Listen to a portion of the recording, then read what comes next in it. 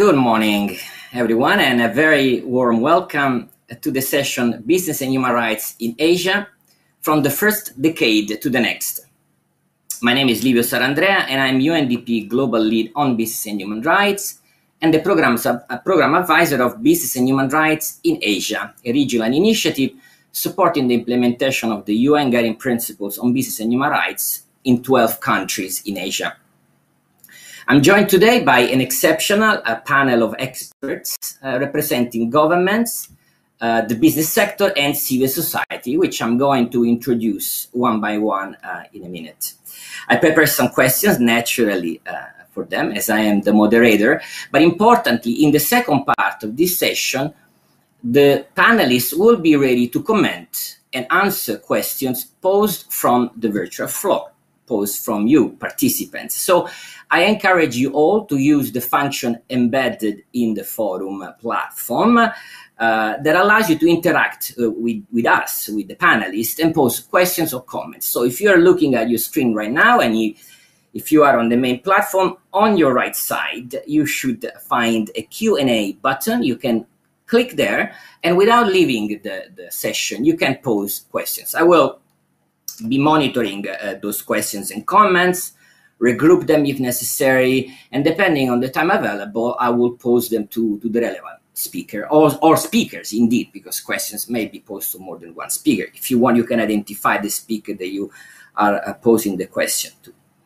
The theme of this session today is, I assume, and I hope, well known by those connecting. We will use the 90 minutes, more or less, that were allocated to us to celebrate the progress made during the first 10 years of implementation of the UN Guiding Principles on Business and Human Rights. But perhaps even more importantly, we'll use them to acknowledge the challenges that lie ahead of all of us and discuss how to accelerate the responsible business agenda in the next decade. Certainly, we'll try to look at how to go beyond preaching to the converted, and certainly aim at looking at how to reach those left most behind. The UNGPs, as I'm sure most of you know, were endorsed unanimously by the Human Rights Council on 21st of June 2011, and a formal celebration is in fact planned for later this month. I believe not exactly the 21st, a bit later, but the chairperson of the UN Working Group, Dante Pesce, who is one of our panelists today, I'm sure will tell us more about it and invite you to the very formal event. The UN Working Group launched, again, in a project led by Dante, a project called UNGP 10+. Project was launched around 12 months ago with the aim of doing exactly what we are doing today: reflect on the first 10 years of implementation of business and human rights globally, of course, in their case, and as a result of this analysis, a report will be presented again in June to the Human Rights Council, and later on, I believe, certainly before the end of the year, also a roadmap for the implementation of the UNGP in the next 10 years will also be made available with the contribution of those that have been part of it, and no doubt many of you have been part of that consultation. Now, UNDP, along with OHCHR and many other actors, have partnered with the working group in this process. And our contribution has been in two forms, mainly. We have organized a number of regional dialogues in many parts of the world, but also we commissioned 3 regional studies that look at the status of business and human rights in Asia, in Africa, and in the Arab states region. Well, I'll take the opportunity of this conversation today to launch the first of these studies, the one obviously focusing on Asia. The reports on Africa and Arab states will also be made available shortly, and through our website you'll be informed when these reports are ready. So allow me to kickstart our discussion today with a very brief summary of the findings of this study, which was authored by Dr. Matthew Mullen and his team of researchers. I take the opportunity to greet, I hope he's with us today, and certainly thank Dr. Matthew Mullen for very hard work that he's done. The full text of the report will be made available on our website. I believe it should be available today or shortly after. So if the technical facilitator can help me in showing 3 quick slides, that will make it easier for me to go into some of the very highlights of what the report says.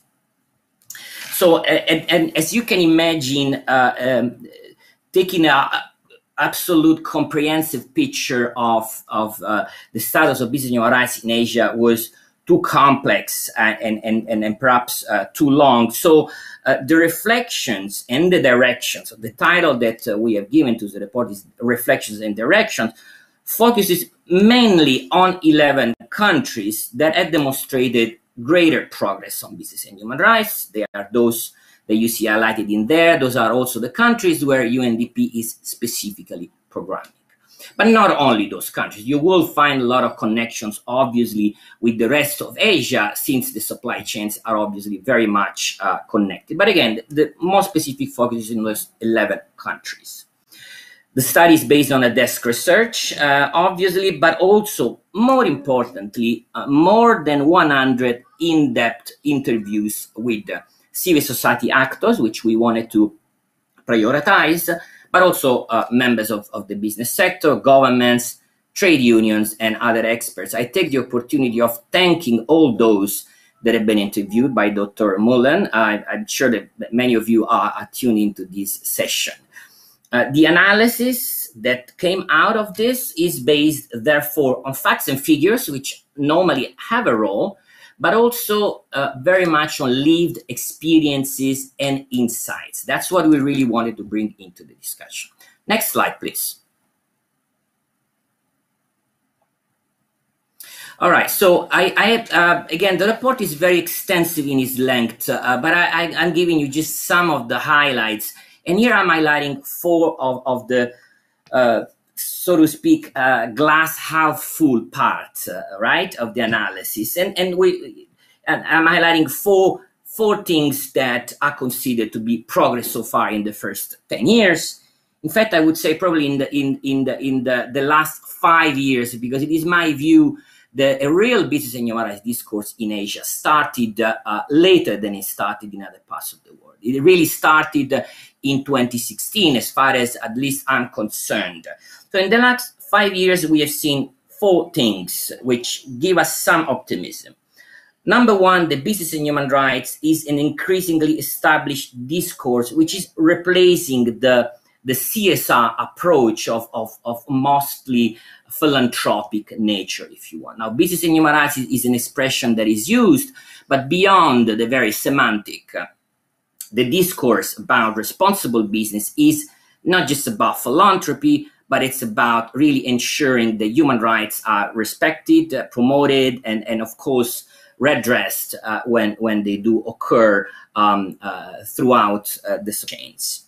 The second point that was highlighted in the report is that companies are adopting an increased number human rights policies and engaging, again, in increased number in due diligence. There's been a progress in that direction. I'm not claiming or saying here, the report doesn't say that there's a widespread human rights due diligence being applied, but there's been certainly a great increase in that as the consequence of a discourse that has accelerated. The third visible progress is the NAPs, the National Action Plans on Business and Human Rights, and other business, responsible business policies adopted by a number of countries. You will see that both point 2 and 3 on human rights due diligence NAPs come back also in the challenges, because certainly we register the progress in that regard, but there are challenges because those processes are incomplete. When it comes to NAP, of course, we're looking at as a challenge the implementation of NAPs. But again, certainly an important step ahead in terms of policies passed by a number of governments. The fourth progress that I want to highlight here is the partnership architecture in support of the Business Human Rights Agenda, which is growing. And if I may, among many examples, I'll point exactly to this Responsible Business and Human Rights Forum, an event that gathered in 2016 120 people, if I remember correctly, and as brought in last year more than 6,000 people in it. If we look at the partnership of for example, this year forum, we had more than 40 organizations partnering on that. Indeed, 8 UN actors on it. So the tent is growing, and that has obviously an impact in the discourse. Next slide, please. I'm pointing here to some gaps and challenges, and not surprisingly, there are many more of the progress. And believe me, there are many more of these gaps and challenges highlighted in the report. But let me quickly go through that. We don't really have too much time at the beginning, and I don't want to take time, which is precious, to talk to the speakers, but just to give you the headlines of the headlines of it.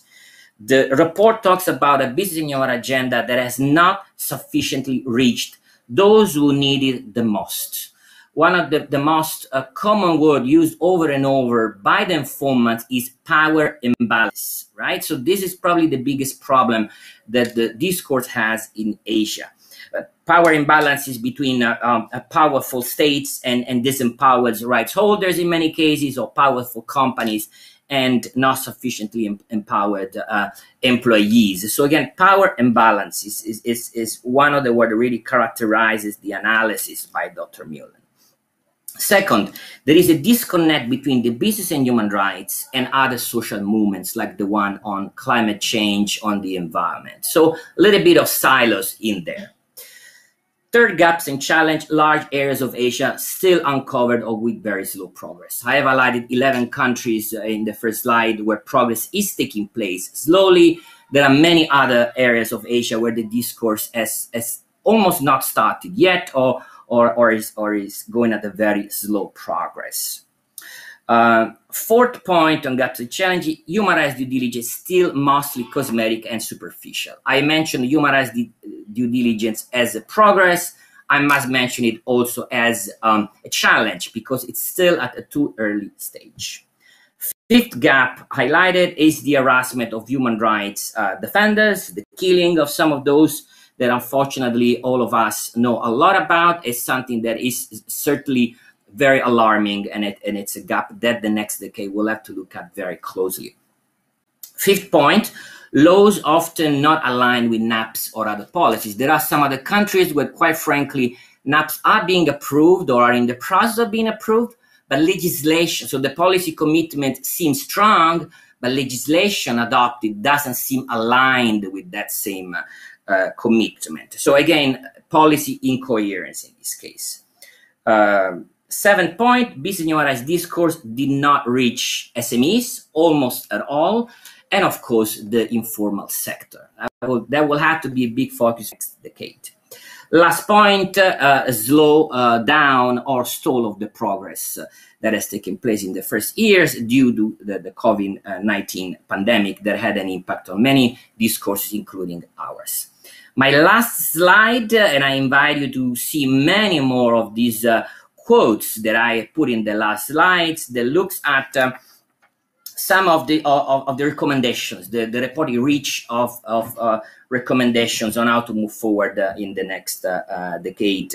And I'll mention just a few of them. Others you can read them, and I'll definitely highlight the point made over and over in the report of galvanizing bottom-up change by rallying around the Asia's vast and rich network of grassroots organization and human rights defenders. I'm quoting here because it's a very important point to make. And there's a need to turn them into BHR experts and allies and give them the legitimacy and the space to speak. There's also a need of leveraging force multiplier and institutions like banks, schools, law schools, legal aid networks, and many, many others. So expand the tent further. Lastly, and I'll point to a need to recalibrate the discourse by pairing the top-down leadership with bottom-up change from the grassroots. So you'd see that I'm repeating some of the issues, but it's important to stress them. The report and the informants indeed acknowledge the progress made. They understand that the top-down was crucial to create a discourse. Is now the time to change gear and bring in the grassroots element more at the forefront. I'll stop by saying that there is indeed a strong need to engage more with countries that are behind in adopting the business and human rights policies based on the UNGPs. We'll come to some of these points in more detail in the questions I'll pose to the panelists. So I'll stop here as far as this little appetizer to break the ice on the first and the next decade of business and human rights in Asia. And I'll allow me to bring in the panelists, the experts. And I'd like to start with Mr. Dante Pesce, chairperson of the UN Working Group on Business and Human Rights. Dante is connecting, I believe, from Santiago in Chile, where it's currently, I believe, already a new day. It's past midnight. So I want to give him a special thank on behalf of all the co-organizers for being with us, Dante. So Dante, as said earlier, the UN Working Group is finalizing this 12-month process to look at the first and the next decade of UNGP's implementation globally. You, I believe, also received earlier access to the findings of the report of Dr. Matthew Mullen, and I've given some of the highlights now also as a reminder. Now, as someone who also knows this region well, I should point out that you and I were in the first of these forums in 2016, organized in Singapore by the ASEAN CSR network with UNDP and others. So you've been in, and you've been in each of these forums. So you've been able to look at the trajectory, and I know you, in between forums, of course, you monitor this very well. So how do these points that I just made speak to the global issues that you've been researching? How do these priorities speak to the global ones, especially in the context of a subject, business and human rights, which is globally interconnected, right, as global supply chains are? So the floor is yours, Dante.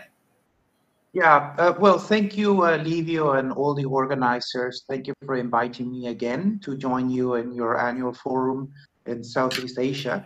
I'm in Santiago, Chile. It's 12:48 a.m. On Tuesday, so it's kind of late or early, depends how you look at it. And it's a great pleasure to join you. I have a slightly structured presentation to share with you that can be distributed. But actually, before going in something a little bit formal, I would like to react slightly informally to what Livio just presented, and to reinforce a few messages that I think are pertinent to this conversation. One thing is that Livio pointed out to this process, the stock-taking exercise, to learn from the first 10 years of implementation of the guiding principles. And the good news, and I'm fully in agreement with Livio, is that we are in a half-full glass conversation. All stakeholders from all around the world. We had more than about 250 submissions. We had dozens and dozens of consultations. We piggyback on events all around the world. And we had all stakeholders submitting their comments and engaging, from the employers and chambers of commerce to indigenous people, unions, and governments from all around the world. So we had a very, very extensive engagement. And today, we have an agreement that we have the same foundations. All stakeholders agree that the guiding principles are foundational and are authoritative for all of us. There is disagreement on the level of how full the glass is. Let's say the business community tends to be a little bit more positive. and civil society, unions, and indigenous people tend to be a little bit more negative in their appreciation and from where they stand. But nevertheless, they all agree that we have the foundations, we have learned and moved from pioneers, and we are at the pioneer level. We have been able to move away from Geneva to regions of the world, and we have processes taking place and getting enrooted in different regions, notably Southeast Asia. So we have the foundations for a next decade of much greater ambition. We have been able to grow the tent. We have been able to align the narrative. We have been able to agree on due diligence as entry point, including ILO and OECD. So it's not just us and the stakeholders around the guiding principles, but other international organizations. We are looking at a regulatory wave taking place mostly in Western Europe, but we expect it to trigger down to other parts of the world. And we're also seeing a very, very fast uptake of the S of ESG by analysts, risk analysts, investors, institutional investors, mostly in the most developed and sophisticated economic markets. But again, we expect it to have, let's say, to trigger the same movement that is starting to take place in some other places, less developed countries or middle-income countries around the world. So in short, my perspective is a positive one in terms that we have reached a point where we can aspire to be much more ambitious. And that is the key element. On the 16th of June, I will have the honor to initiate the celebration of the first 10 years of the guiding principles, and we will release the stock-taking report in all UN languages the same day. The report is ready. It's finalized in the translation. And I will present to the Human Rights Council the findings of this report on the 28th of June. So we will present the findings on the 16th, and we will have a series of events during the next couple of days. This is somehow a soft launch of what the findings are. In this conversation, we'll initiate a process that Livio already highlighted, where we will build the roadmap into the future, invite all stakeholders to raise their own ambition and to look into the next decade with way more ambitious based on the lessons and the learning of the first decade of implementation. We will wrap up, we will finalize this process of raising ambition on the 10th Annual Forum on Business and Human Rights that will take place the last 2 days of November and December 1st this year, and that will be the occasion to wrap up this process. And I will just want to say that Livio just presented in the findings in Asia are very consistent with the findings all over the world, with some notable differences. One in particular is the power imbalance. That is something that doesn't pop up in Western Europe, North America naturally. That seems not to be a big issue, the power imbalance, in terms of stakeholder dialogue and the power of unions and how you challenge power overall, the authorities or the big companies, etc. And the other element is informality. On all the elements that Livio just presented, I will say is absolutely consistent with what is happening and what is showing up all around the world, but with these two notable differences.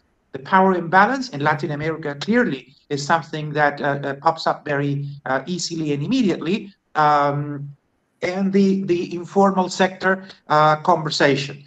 You have to, it's just a reminder, 60% of the workers of the world work in the informal sector.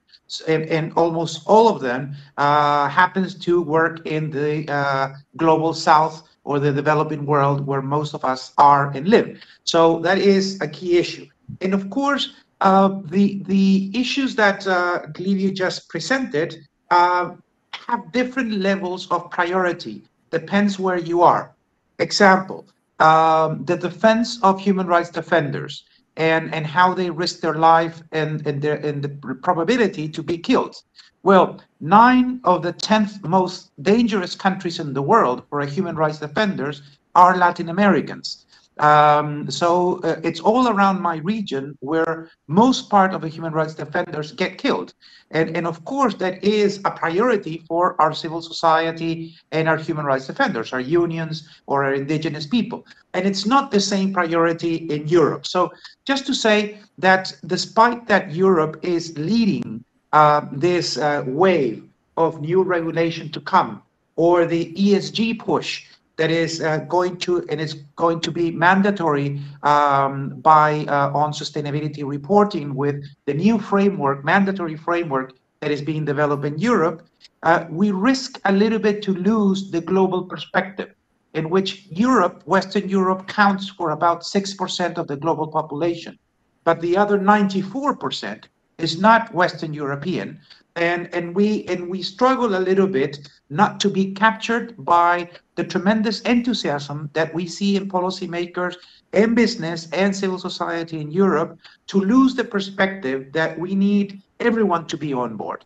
So we are in I will say, we need to balance, to push the frontier to continue to go and to innovate and to be 2, 3, 4, 5 steps ahead.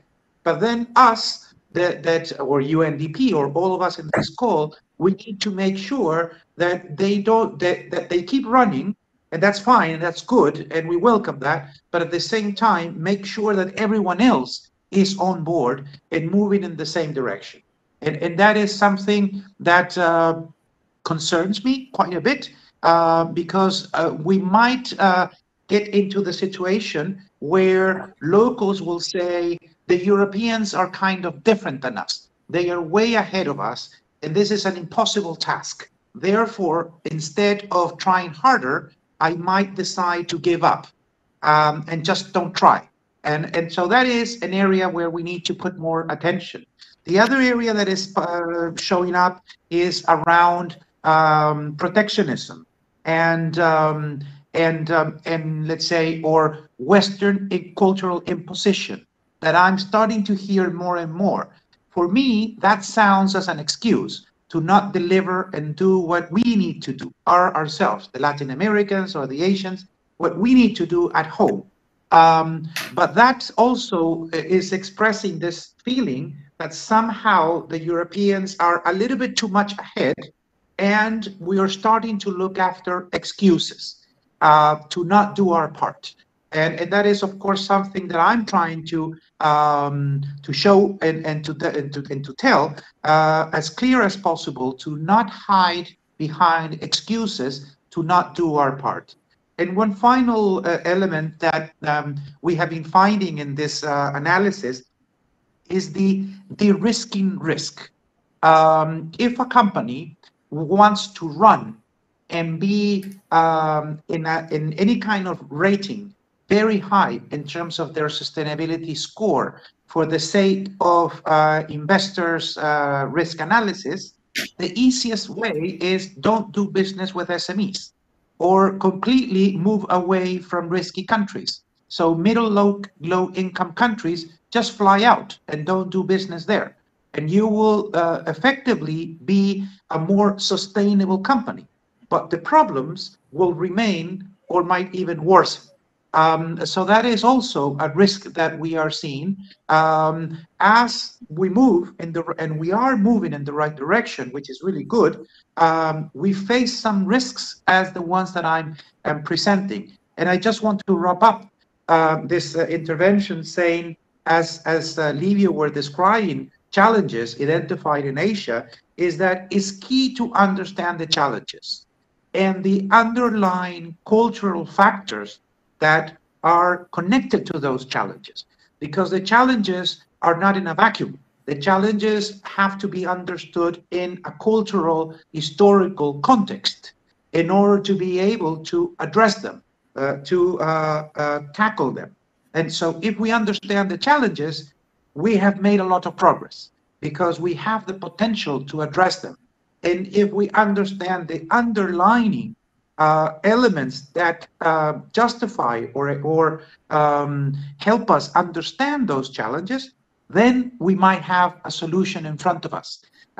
Because all challenges are cultural and contextual sensitive.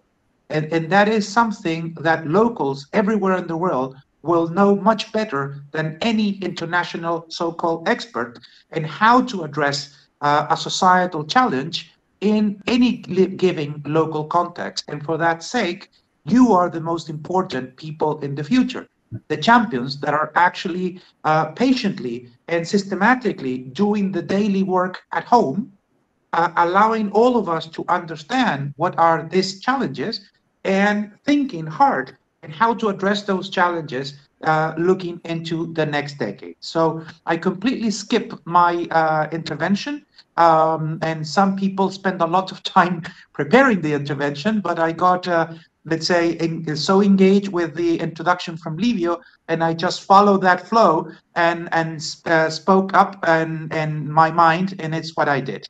So thanks again. Thank you very much. Thank you very much, Dante. I know you, and when you speak off the cuff, you actually give your best, and this is not to diminish the importance of those that have helped you in drafting the official statement, whom I also know well. But thank you for an extremely rich analysis, a good balance of it's sort of encouraging statements, but also warnings and call for action. I particularly liked and was intrigued about your analysis on the race to the top between regions. Race to the top is a word that had come up a lot within the region. So your analysis on how the race to the top between regions can present challenges is very important. And hopefully, maybe we'll have some time to come back to that. And very importantly, the issue of de-risking the risk.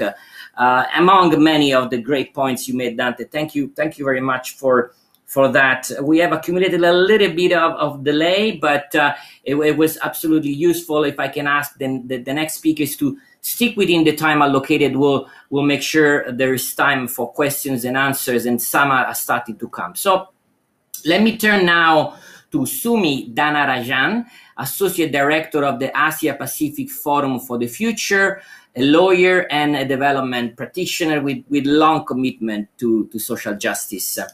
Now, Sumi, the informants of the research, and not only those that represent the civil society, I have to say, spoke about a business human rights movement in Asia, which is, and I'm quoting here, struggling to reach the affected rights holders.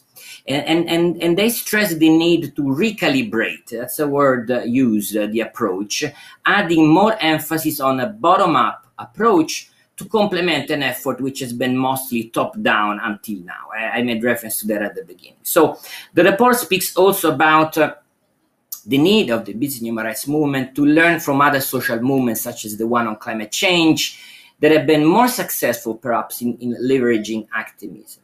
So what are your reflections on these points, Sumi? You have the floor. Thank you, Livio, and thank you, Dante. I also appreciate when Dante goes off the cuff, because it's so much richness in that. And let me try and pick up on some of the points and build on them. But before I start, please may I commend the team for creating the space for dialogue around tough challenges and for a very real and sobering assessment of the steps we've taken forward, steps that we've taken backwards, and where we have stood still to date. Livia, you've presented me rather a lot to cover, so in the interest of time, I'm going to focus my comments particularly on this aspect of how we recalibrate our approach to foreground bottom-up approaches, in contrast to the top-down approaches that have prevailed to date, as the report has found. So over the last decade, we have crafted and implemented interventions that we believe will help us to achieve our vision of a region in which businesses does not abuse human rights, and on the rare occasion that it happens, that victims have access to remedies. And we have been guided in our choices, as you've said, of our interventions by the UNGPs as a set of norms. Now, if we're seeking to recalibrate, then the task at hand must be a critical diagnosis into whether the actions we have taken over the last 10 years have brought us closer to our preferred future that we envisioned? Or have they, unintended or not, had the effect of entrenching an old system with its structures and power dynamics that enable the abuses that keep the existing economic engine functioning? Have our actions kept business as usual intact, albeit slightly improved? So to recalibrate, we will need to question some of our assumptions that underpin the choices that we have made to date. And only then can we start to paint a picture as to whether our interventions as a business and human rights movement in this region have in fact contributed to constraining grassroots or bottom-up approaches. I'll offer some thoughts on the assumptions that we may need to examine, and these are by no means exhaustive. Just some thoughts that can fit into the next 4 minutes or so. So firstly, there's an assumption that we've made that top-down approaches have always prevailed in this region. If I look back to the late 90s when I started working in this space, the most active actors in the BHR space were civil society actors. They were the ones that were raising the concerns and in fact interacting with business where government was not, about, for example, worker abuses in supply chains, long before any other actor was involved, let alone driving that agenda. Now, however, the assumption seems to be that the leadership comes from top down. So the question we have to ask is, well, what happened in the last 10 years that has made those bottom-up approaches less powerful than when this movement was birthed in the region? We have to ask what caused this situation that we're now trying to correct. Could it be that the assumption about the first step needing to be about gaining buy-in from governments and corporate leaders in Asia has, in fact, in some way contributed to disabling our ability to reach right holders, best achieved through those ground-up means? That if we'd made our first steps about nurturing civil society leadership, instead, we might have been in a different, better place in that regard. Now, that's a hard question to have to hear and probably a harder one to have to answer. But I think that unless we are willing to ask that question, we might not be able to have clear sight on what pathways for recalibration might look like. Asking that question, might we then consider an alternative framing for the business and human rights system, where we see civil society bottom-up leadership to be core, and with top-down approaches designed with the goal of oxygenating that leadership rather than competing with it? Ultimately, I think the tough but necessary focus for this region over the next period is to test the mettle of our business and human rights movement in actively defending civic space, which is undoubtedly under threat. And asking, where are we seeing evidence of the BHR movement doing that so far? There is, but let's name that. And then also asking the question whether the movement is creating barriers or distractions from this, and if so, why? When we scan the Asian panoramic today, we see acute struggles to defend civic space. They involve youth, mainly focused on defending civil rights and outing systemic structural discrimination and ensuing inequalities, mainly calling out dysfunctional political systems where social contracts are being broken. And we are seeing this tragically manifesting as we struggle to overcome COVID and the systemic maelstrom that touches upon every aspect of our lives today and will do in the future. How is the business and human rights movement turning up in these struggles? When I look across the region, I see a proliferation of activities around environmental sustainability. But the conversations around human rights are still peripheral for most businesses, and where existent, heavily dominated by a risk management, mainly reputational risk management framing. Getting involved in supporting what is seen as political protest is seen as high-level risk. And we have to ask, as a business and human rights movement, what have we done to allow this narrative of human rights as risk to become the dominant one? And what can we do to correct this? Perhaps this will involve resetting our compass, such that the goal of our movement, our business and human rights movement, is to deliver emancipation from a system that keeps abuses and abusive practices intact. That is arguably a different goal from what the movement has now, which is to make the system less tolerant about abuse, but nevertheless accepting that the abuse is so baked into our ability to function that we can't eradicate that abuses completely. Let me stop there, and I'm happy to take follow-up questions around social movements and the defense of the space for human rights defenders in questions later. Thank you very much, Sumi. Very, very powerful points made here. I think you said at the beginning that you'll make this available. I do encourage you to make that available, and we'll do whatever possible to pass on these messages that were sent to you, certainly via video, because this very session will be made available. But your messages were very powerful, very articulated, unequivocal. I like your point of looking at the bottom-up leadership, so the bottom-up taking again the leadership and the top-down oxygenating that leadership. That's a very powerful statement. When it comes to reflecting that and doing a deep diagnostic of the barriers to this, obviously I would encourage you and others to look at a report that does some of it. There's no question that reflection needs to be deepened. But I think Dr. Matthew Mullen has in his study started up that analysis, and you'll find that very interesting. I'll close by the point you made on defending civil space.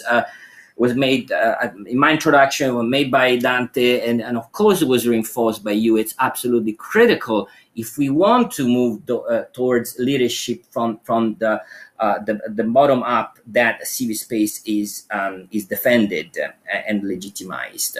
So thank you very much again, Sumi. Hopefully we'll come back to you later. I'd like now to invite to take the virtual floor Masayo Ogawa, Assistant Director for Human Rights, the Human Rights and Humanitarian Affairs Division of the Ministry of Foreign Affairs of Japan. Thank you very much for being with us, Ms. Ogawa. So, Masayo-san, when looking at the glass half full, to use the expression that Dante referred to, when we look at the glass half full of the first decade of implementation of the UNGP, the observers also that were contacted by the report pointed mostly to the role of NAPs and the awareness-raising role that the very process of drafting these NAPs beyond the very document have been playing in Asia in the last 5 years. Japan was the second country in Asia to officially adopt a standalone NAP after Thailand. So it would be very useful for us to hear your reflections on how the very process that led to the drafting of the NAP unfold in Japan, and perhaps hear a bit about two of the priorities that I found most interesting in your NAP, putting a mechanism in place to promote remedies, and also placing an emphasis on respect for human rights throughout supply chains. So can you tell us more about it, Ms. Ogawa? The floor is yours. I believe you might have a PowerPoint presentation to guide your presentation. Thank you.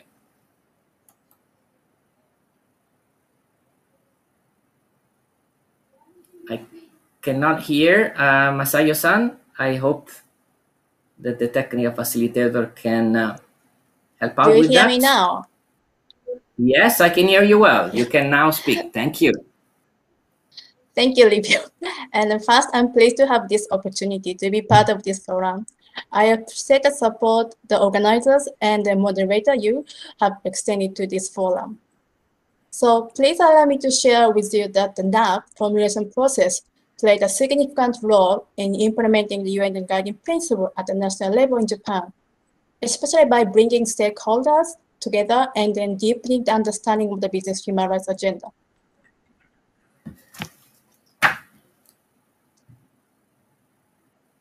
So advances in the globalization business activities have shone a light on human rights issue in business.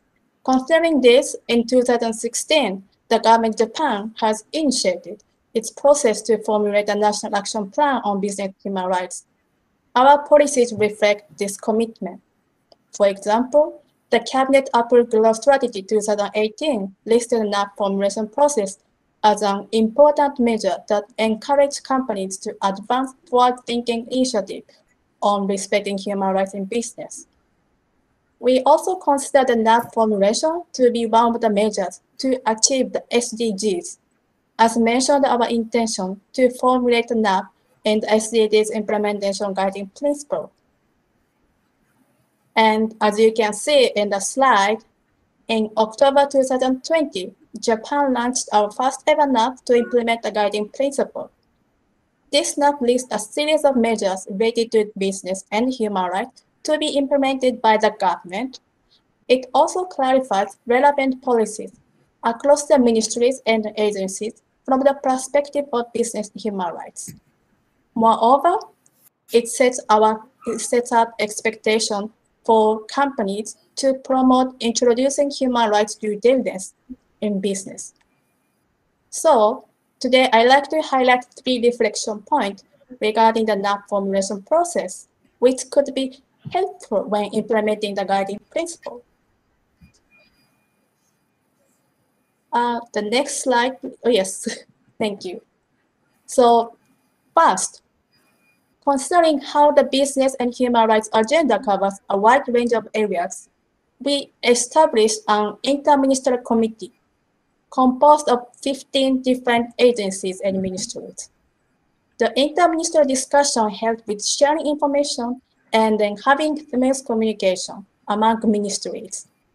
Of course, it was not easy to coordinate different views, especially when we started the baseline assessment in the initial stage of the process, because the business and human rights agenda was relatively new concept. But a series of discussions we had over years increased the understanding of the importance of efforts concerning business and human rights. So we hope that this serves as a basis for implementing the NAPs and ensuring policy coherence on business and human rights. Second, so when formulating our NAP, we considered it essential to ensure a process that enables us to gain diverse input, including through participation of diverse stakeholders and then public comment procedures. From the initial stage of formulation process, when we conduct the baseline assessment, we organized a series of consultations with multi-stakeholders. And in the formulation process, we set up an advisory committee and a working group composed of experts and stakeholders from different fields, such as the business sector, including SMEs, the financial sector, the labor sector, consumer organization, bar association, academia, and civil society organization. While we paid attention to have various input, we thought it was also key to have views of consumers who could be affected, but also could potentially influence corporate behavior. So because of a wide range of areas the basic human rights agenda covers, it took quite some time to identify stakeholders at the beginning. Indeed, the multi-stakeholder engagement showed the complexity of the agenda to deal with and distill lessons learned. I would also like to add that during the formulation process, we also invited the public for comment twice to express various views on it. And not only having domestic views, but we also obtained views from international experts, including Dante, who is also present at this session. Thank you. So having the understanding of the importance of the multi-stakeholder engagement going forward, we will work on implementing the NAP by continuing dialogue with diverse stakeholders. And thirdly, and lastly, by going through all this process, we have realized that this process itself has greatly helped stakeholders, including government ministries, to deepen the understanding of the business and human rights agenda. Since the last of the NAP, more attention has been paid domestically to respecting human rights in business. I noticed more media coverage about this topic, with a particular focus on human rights due diligence. More discussion in the Diet has been observed as well. So, to close, I'd like to emphasize that the NAP has created a common language among different stakeholders, which is quite important when we continue to work on advancing human rights in business. I think the time is up. Thank you, Livio. Thank you, Masayo, for being staying absolutely within the time allocated and being at the same time very informative. I picked up a few points from you. Certainly, I like your reference to the dialogue must continue. You pointed to the aspect of multi-stakeholder approach taken during the drafting of the NAP, but I take the point on, which I think is very important, on committing to that dialogue continuing during the implementation of the NAP.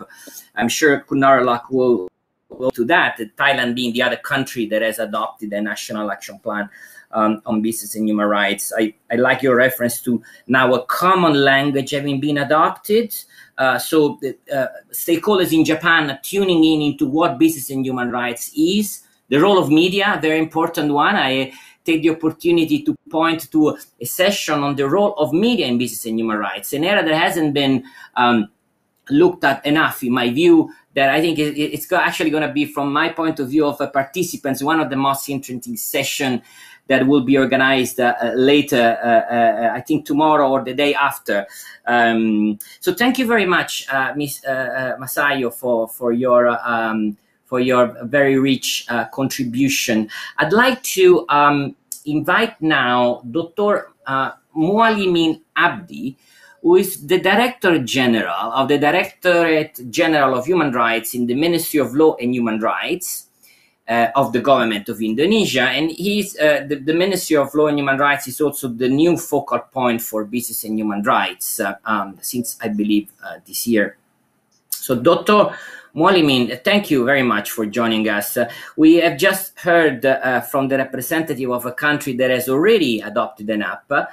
Now, Indonesia is also in the process of adopting one. The process has been ongoing for quite some time. I've been honored and happy to be part of that process since the very beginning. Of course, the process is long also because of the very size of Indonesia and its population, and also because of the decision that I remember vividly to conduct consultations also at decentralized level. I think this is a very important aspect of the dialogue, right? Because too often dialogues take place only at the capital level, right? Which doesn't really reach sometimes those left most behind. So again, the report which we presented today speaks about this process in Asia that focus, as I said, too much at the capital level. I'd like you to inform the participants of the forum about the progress in drafting of the NAP in Indonesia. That's something we all want to hear about. But also, perhaps most specifically, hear your views on what was the experience of the Ministry of Law and Human Rights in consulting at the provincial level. I know that your ministry uses the methodology of consulting at the provincial level, not only on business and human rights, on many other aspects. So that methodology, I think, is something which is very important and may inspire, hopefully, representatives of other governments that are tuning this conversation. So the floor is yours, Dr. Mualimin. Thank you. Thank you, Mr. Livio. Assalamualaikum warahmatullahi wabarakatuh. Good afternoon, distinguished panelists and moderator. Mr. Dante Pesce, Chair, UN Working Group on Business and Human Rights. Ms. Masayo Ogawa, representative of the Government of Japan. Ms. Narelu, representative of the Royal Thai Government. Ms. Sami Danarajan, Forum of the Future. Kemudian Mr. Xiaohui Liang, China National Textile and Apparel Council. Mr. Livio Sarandrea from UNDP. Excellencies, ladies and gentlemen, first of all, on behalf of the government of the Republic Indonesia, I wish to extend a very warm welcome to all of you to this panel to discuss business and human rights in Asia from the first decade to the next. I feel honored to be surrounded by important delegation and panelists whose contributions have been remarkably significant in advancing the global agenda of the promotion and protection of human rights in the business sector. I believe our meeting today will be useful to open our view to the implementation of business and human rights in the region and strengthening the commitment of the region to implement the UNGPs.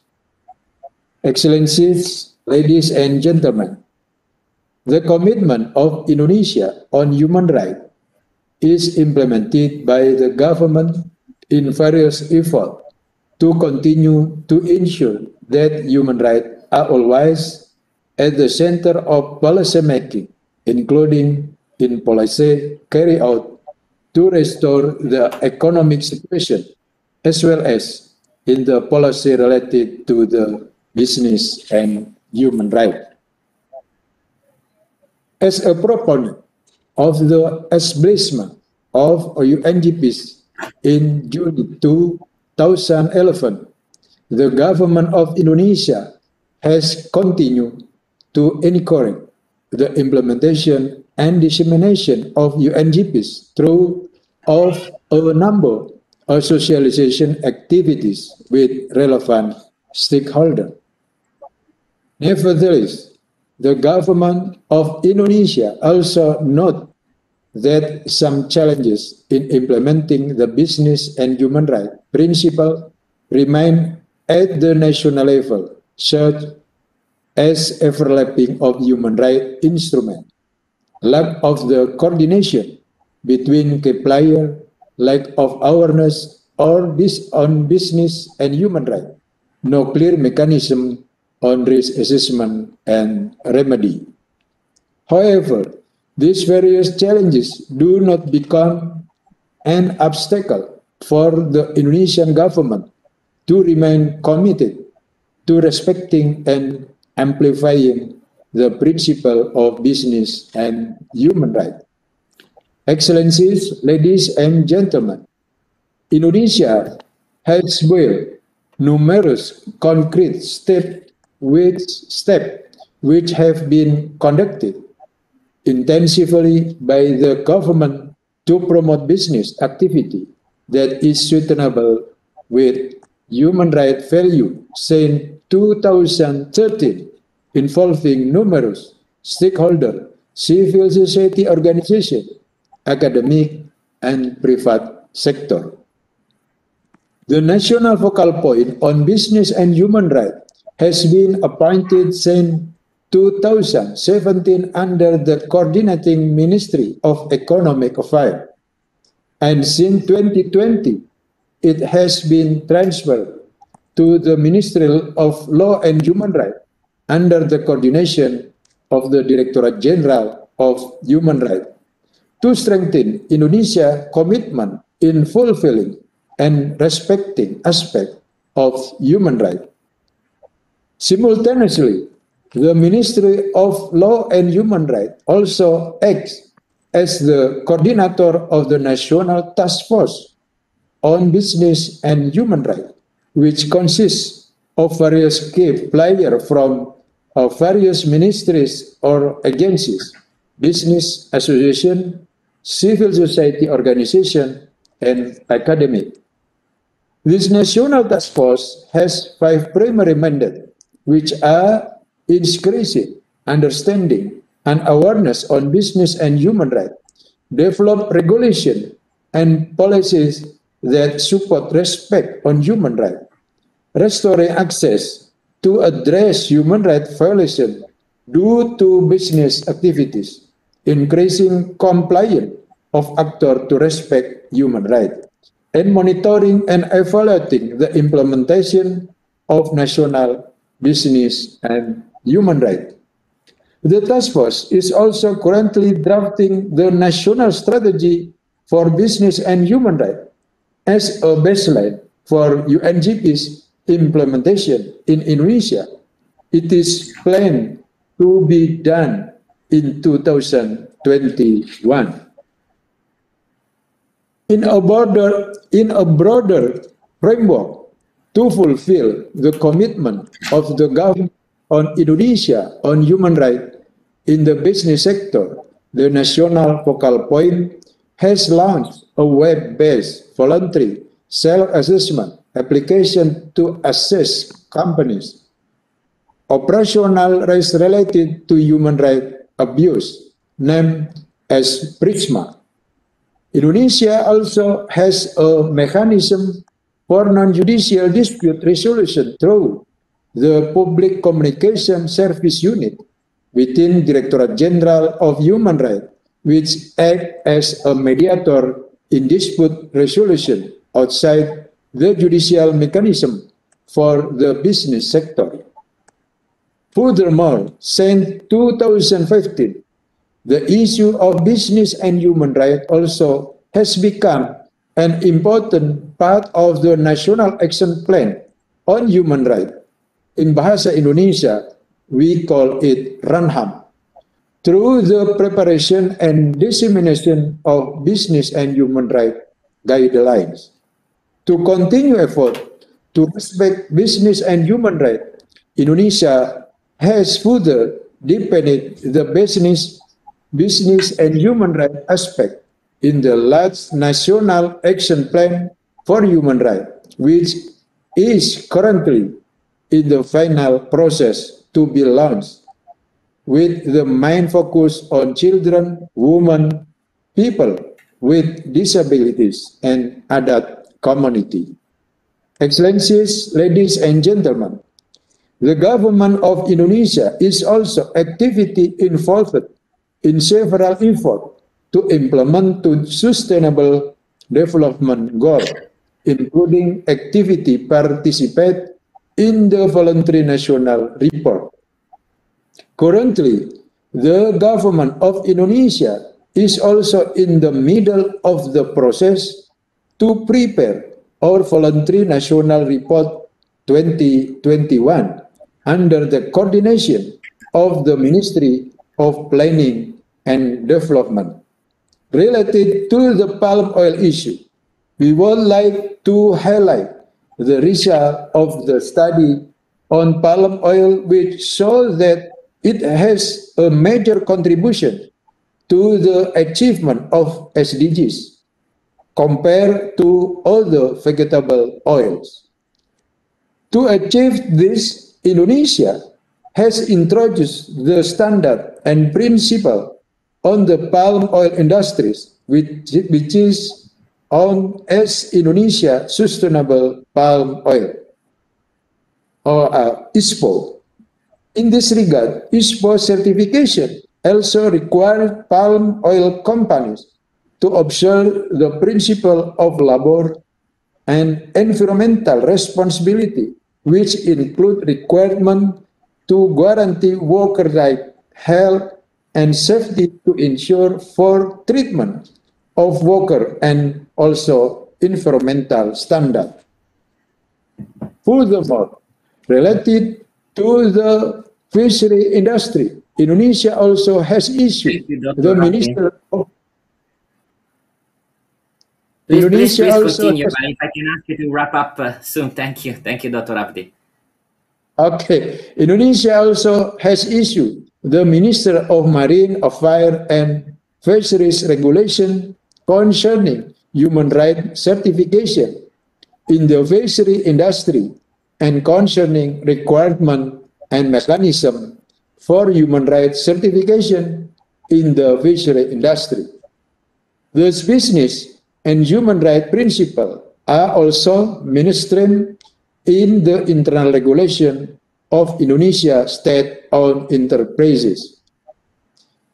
Excellencies, ladies and gentlemen, in the opportunity, I also would like to mention the job creation law, or also known as Omnibus Law, which is aimed to increase the Indonesian economic growth, trade and investment carried out with a balance on environmental policies. The formation of this law was also appreciated by various parties in the international community as a positive effort by the Indonesian government to make Indonesia more competitive by removing large restrictions on investment and providing a signal that Indonesia is open to investment, thereby creating jobs and fighting poverty. This law also facilitates the growth of the small medium enterprises to maximize their business and simplify the licensing process and legality required. Excellencies, ladies and gentlemen, to conclude, we would like to reaffirm that Indonesia is highly committed to strengthening the implementation of UNGPs at the domestic, regional, and international level.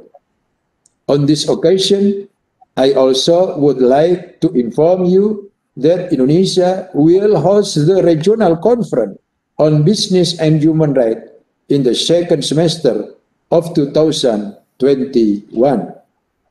This conference will discuss the development, achievement, and challenges ahead of UNGP's implementation in the ASEAN region within the framework of the first decade of UNGPs. Finally, I will end my presentation at this point, and I thank you for your kind attention. Terima kasih. Om Santi Santi Om.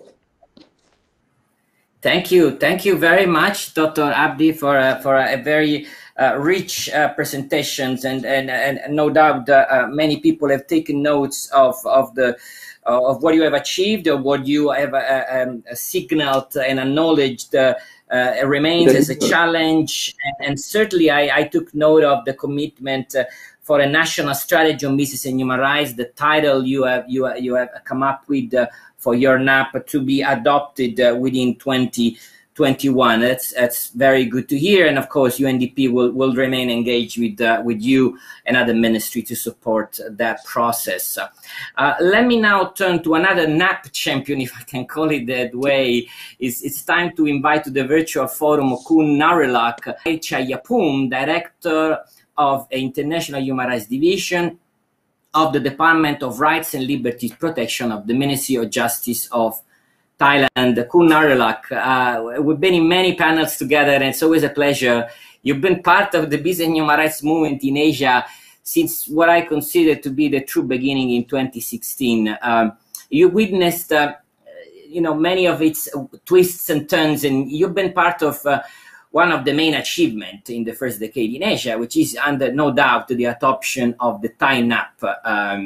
But you have also witnessed the disappointment of civil society and the communities for a process which is not progressing as rapidly as wished in terms of actual impact on the rights holders. So I'd like you to share your view, the hurdles found in implementing the NAP, and talk to us about some of the action that the Royal Government of Thailand is taking, perhaps with an emphasis on the consultation that I've been following recently, was held with CSOs to inform the drafting of a study on anti-SLAPP measures. You're a very experienced panelist, so I really hope you can stick within the time allocated so that we can also hear from the next panelist, and hopefully I have some questions from the floor. Floor is yours, Gunarilak. Thank you very much, Livio. Can you hear me? Yes, I can hear you very well. Okay. Thank you very much, Livio. And also, first of all, I'd like to thank the UN agencies for inviting our Ministry of Justice of Thailand to be part of this panel and join the panel with all distinguished panelists. Before we talk about the obstacle, I would like to highlight on what government has been done to push forward the implementation of the NAP, but particularly emphasize on what you have requested me on the work with the CSO. For the civil society sector, the CSO, I think in terms of implementing the NAP, the civil society sector can play a very important role in monitoring the implementation of the NAP. However, when they are doing that job, sometimes they are facing with difficulty or sometimes facing with danger in terms of physical injury or being sued by the other side. So in Thai NAP, the human rights defender is listed as one of the key priority area under the Thai NAP, and also include as one of the target groups to be protected under the National Human Rights Plan as well, which is the big framework of human rights policy of the country. The first thing that we do when we're working on with civil society and when we talk about human rights defender, as there is no official definition at the moment in law in Thailand. So what we do is that we have to make everyone in the same page. So we organize a lot of training to explain the role of the human rights defender, and regularly training is provided to our sector to make sure everyone is understand and respect the human right role of the role of the human rights defender. And we also invite a representative of CSO to explain and engage them in the panel as well. Regarding the issue of SLAPP, due to the fact that human rights defender, as I mentioned earlier, is easily become the victim or a target of strategic lawsuit against public participation or SLAPP. So in the past in Thailand, we have some legal provision in criminal procedure code was established, proposed also by the Court of Justice. However, there are lots of feedback on the effective of the enforcement of that provision. So currently, the government, by the National Reform Commission of Thailand, has assigned the National Anti-Corruption Commission of Thailand to draft the Anti-SLAPP Act. And I hope that this act can provide a comprehensive measure to protect the human rights defender. But at the moment, the scope of this bill is still discussing. So I'm not sure whether how broad the scope is, but hopefully it will cover both the anti-SLAPP case by the government officer and also by the business sector as well. However, in order to also create while we don't have at the moment, we don't have the law yet, but to have the concrete protection to the human rights defender, Ministry of Justice together with the UNDP is currently studying the appropriate measure to protect human rights defender. And also we also study on the additional measure that could help ensure the effectiveness of the anti-SLAPP law and provision as well.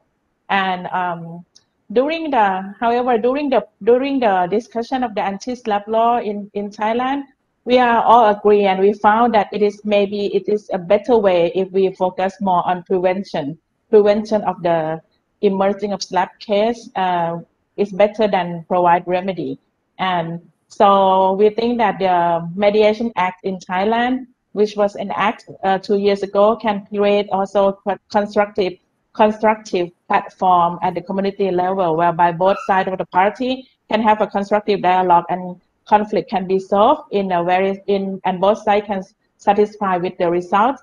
And the Community Mediation Center is currently establishing, and the aim is to set up the community mediation center at every district and sub-district across the country. So more than 7,000 community mediation center will be established across the country within this year and also the next, perhaps not later than the next year. And people can get free mediation service. And also this is not only aim to create a peaceful society, but also aim to reduce the caseload of the court and also help prevent the SLAPP case as well. And for the Ministry of Justice, we regularly provide legal aid, witness protection, and state compensation to the victim of human rights violation, including human rights defender.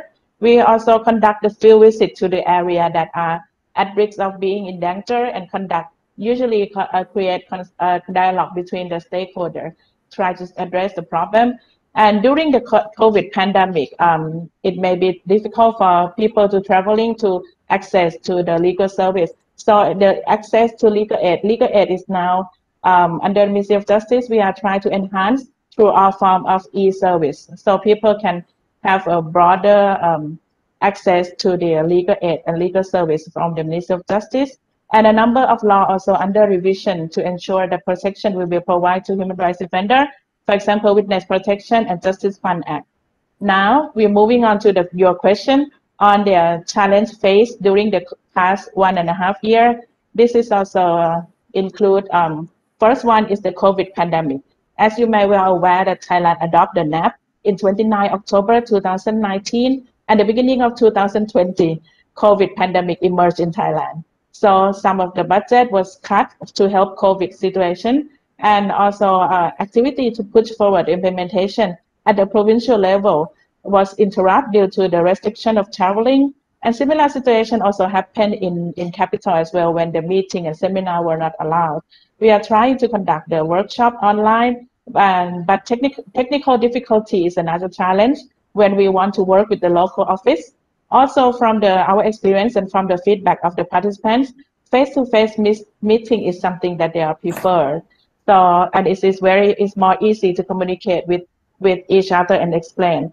As for business, I am admitted that putting forward implementation during the COVID-19 is quite difficult and very challenging, especially with the SME, due to the fact that majority of the business sector in Thailand are SME, and they are currently focused on how to survive, not how to respect human rights. So it is not easy to reach and convince them.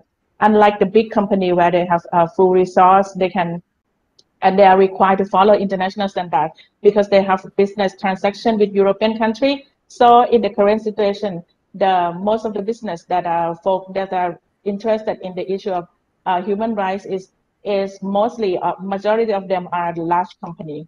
Second challenge is on rotation of staff.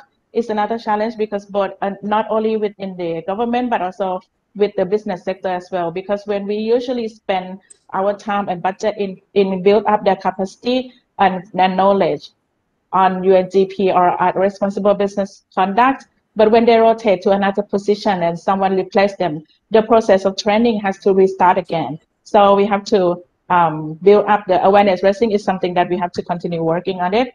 And this challenge is linked to the third challenge. The third challenge is on different level of awareness on human rights and responsible business conduct. From our experience, we have found that among business, level of responsible business and human rights knowledge is different. Big companies are more well aware of importance of human rights and responsible business, whereas these SME tends to have less awareness and do not understand the importance and linkage between human rights and their business operation and supply chain. And so indeed, it is indeed important to make everyone in the same page, both big company and SME. And at this point, I want to highlight that Thailand is going to create a Business and Human Rights Academy as a regional hub of knowledge for ASEAN in responsible business conduct and business and human rights. And I hope the Academy will have a chance to welcome all of you soon. The last but not least challenge is the balance between the needs and expectation of different sectors, because each different sector has different desire and different perspective and see things from different perspective. So we as a middleman has to try to compromise between different sectors. And the last one is on the lack of trust. Unfortunately, this challenge is still remain. And this is the most important. We need to build trust, create connection between people on the ground, business and government. And sometimes we were pushed back by business, and sometimes we were pushed back by CSO. So I'm aware that the trust is something that is take time to create. But I would emphasize here that we need to see each other as a partner, not an enemy, and not opposite side, and try to create constructive dialogue and being sincere to each other. and move forward the same goal for the benefit of the country and the region as a whole. Thank you. Thank you very much, Khun Naralak. What a great way to end up on building trust, acknowledging that trust is still incomplete and pointing to the importance of that. But that was only one of the many points you have made, Khun Naralak. I wish we had time to unpack them all, but at this stage, I'll thank you very much for highlighting all the complexities and acknowledging the challenges. I think the government of Thailand is very lucky to have you leading on the implementation of business human rights agenda, somebody very knowledgeable and certainly committed to that. We have around 10 minutes left.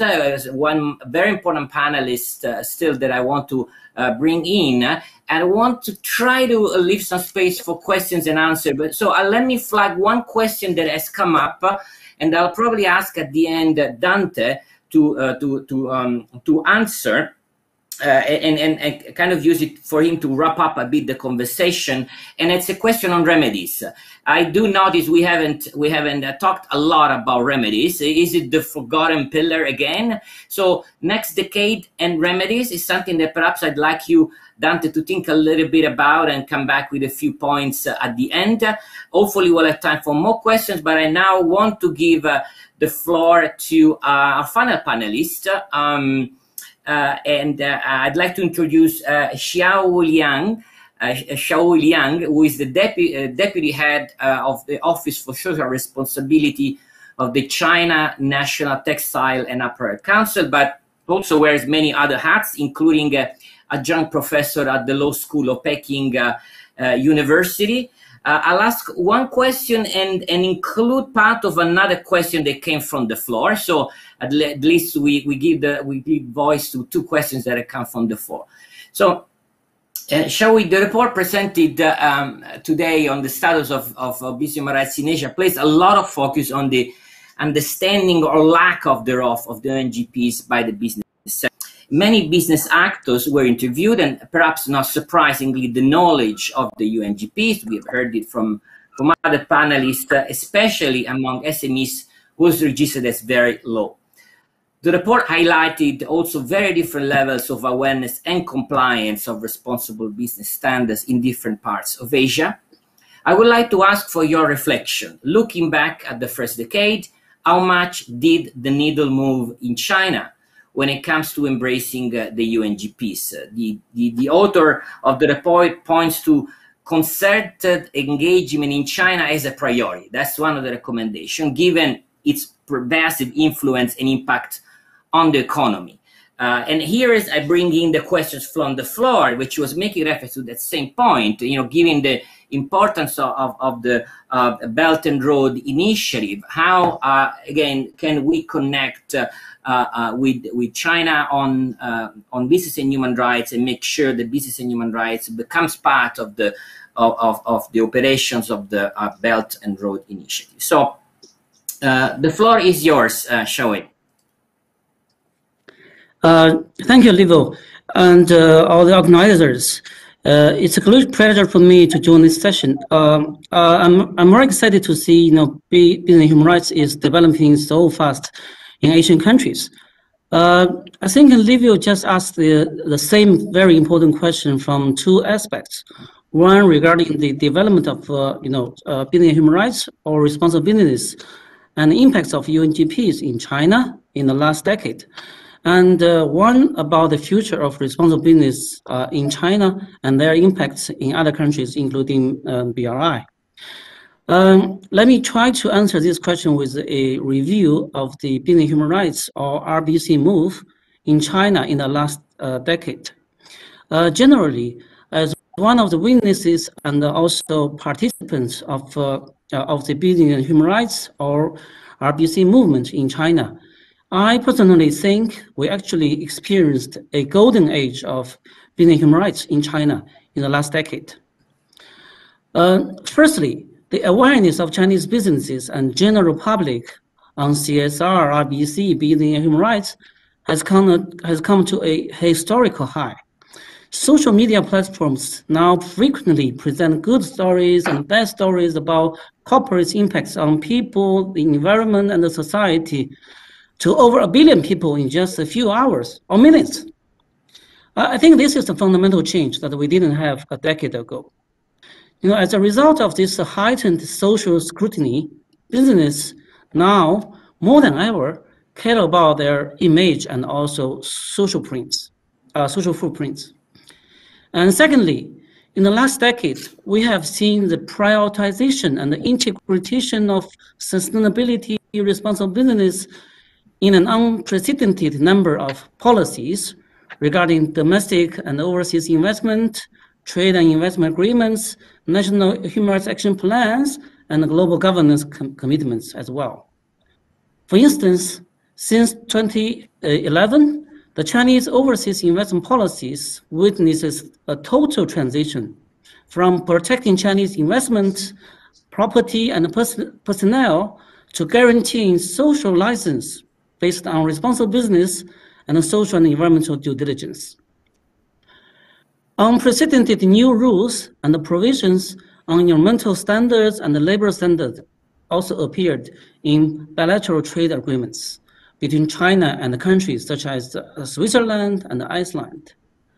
And as you may know, last year, in the EU-China Comprehensive Agreement on Investment, the Chinese government has made commitment in promoting responsible business and working towards the ratification of the outstanding ILO fundamental conventions, including the 2 ILO fundamental conventions on forced labor that China has not yet ratified.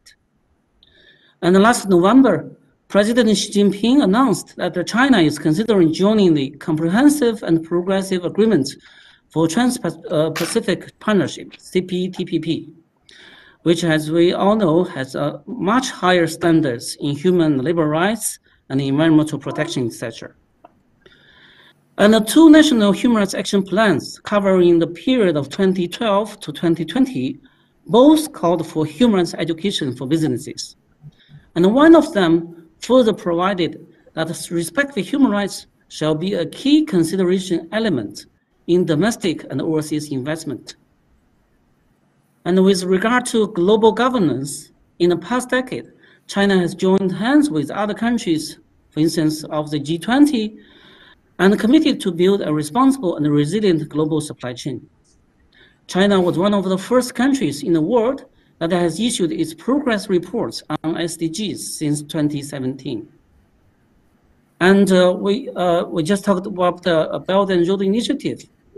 In the joint communique of the Leaders' Roundtable of the Second Belt and Road Forum for International Cooperation in April 2019, China and other countries call on all market players in the Belt and Road Cooperation to fulfill their corporate social responsibility and follow principles of UN Global Compact.